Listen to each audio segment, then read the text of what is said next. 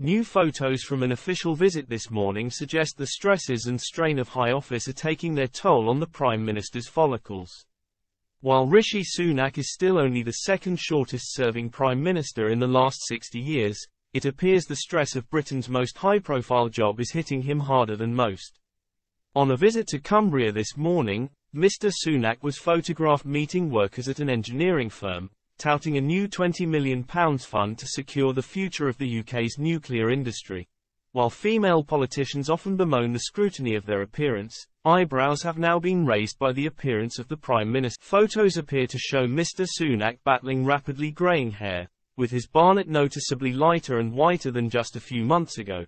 Upon being appointed Chancellor of the Exchequer by Boris Johnson in 2020, Mr. Sunak had just a few stray grey hairs.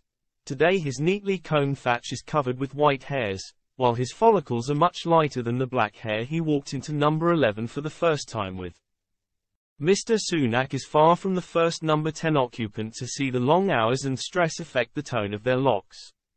In 2010, David Cameron was accused of going grey at a record rate, just 3 months into the job.